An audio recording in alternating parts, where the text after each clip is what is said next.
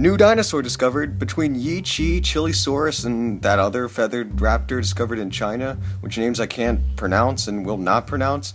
2015 has been a crazy year for discoveries, and it just got crazier. And holy crap, I'm happy and excited about this one. What if I were to tell you we just discovered a giant feathered raptor in North America? Yes, this is true. We have just recently uncovered Dakotaraptor, a new and massive raptor species discovered in where else? South Dakota, in the famous Hell Creek Formation. Discovered by a team that included the famous paleontologist Robert T. Bakker, the partial remains, the famous killing claw, femur, and arm of Dakotaraptor was recently released early yesterday. And let me tell you guys, this guy is going to change a few things. First of all, this guy was a close relative of the also very large Utahraptor and Dromaeosaurus, and distant relative to the much smaller and famous Velociraptor. Another very awesome thing we should talk about is the body of Dakotaraptor. From size estimates based on related species like Dromaeosaurus and Utahraptor, Dakotaraptor stood as tall, if not taller than a man, and had a length of 5 meters, or 16.5 feet. This is a massive birdie and only rivaled by Utahraptor as largest Maniraptor, the group that contains birds and raptors.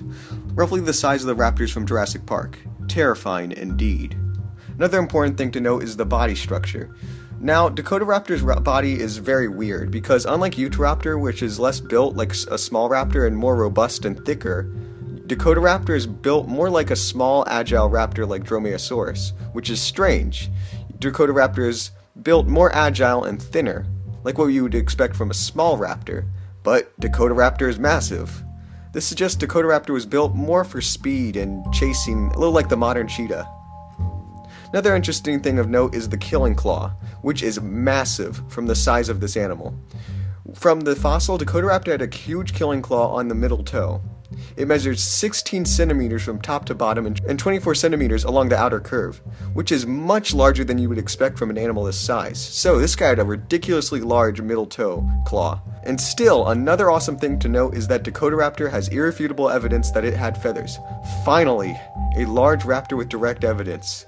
On the ulna, a bone in its forearm bears 15 large and distinct quill knobs. As discussed in previous videos, quill knobs are reinforced attachment points on the wings of birds and other dinosaurs where long veined feathers attach to the arm.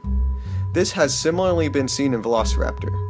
This makes Dakotaraptor the largest dinosaur to date with direct evidence of wings. This only supports and reinforces previous phylogenetic bracketing, which suggested even large raptors had wing feathers.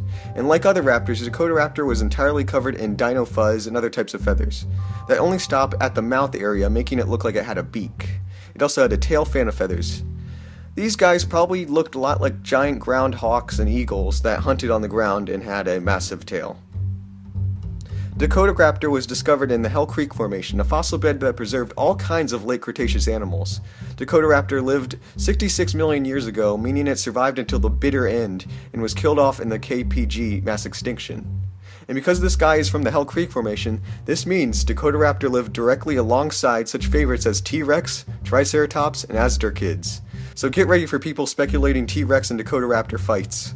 Dakotaraptor is very cool because it shows us a new view of the late Cretaceous ecosystem, a medium-sized predator niche. Dakotaraptor was probably the wolf or hyena of its time, living in the shadow of the giant feathered T-Rex. It appears to be built for ambush and grappling with prey, unlike the subadult and juvenile Tyrannosaurus, which were long-legged pursuit predators, which it shared its environment with and it was close in size with. The situation with Dakotaraptor is rather strange, considering we have discovered dinosaurs from the Hell Creek Formation for over 100 years, and only now we have discovered it, when we have discovered dozens of T-Rex specimens, but no Dakotaraptor specimens until now. Dakotaraptor must have not been as common in the region, and therefore was more rare to fossilize. Some paleontologists are starting to call it the ghost of the forest, for it basically being a fossil record phantom, eluding discovery for so long. Even with such a recent discovery, the Saurian Project, a rather awesome paleontology video game in development at the moment, has announced plans to include Dakotaraptor in the game, which is amazing. Dakotaraptor is a big and new discovery, and I personally can't wait to learn more about this interesting ghost of the forest. So, I'll keep you updated. Thanks for watching. And oh yeah, happy Halloween.